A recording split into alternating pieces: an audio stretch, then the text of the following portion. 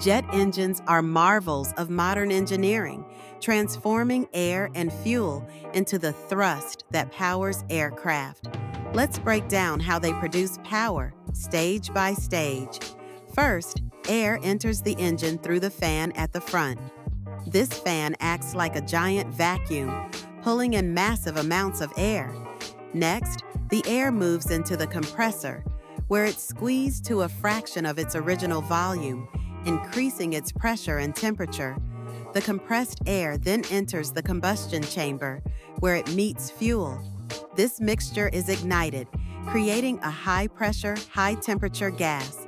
These hot gases expand rapidly and rush through the turbine, causing it to spin.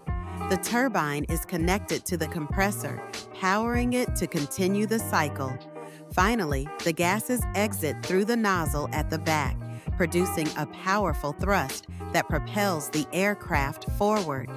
Each stage of the jet engine is crucial, working in harmony to convert air and fuel into the incredible power needed for flight.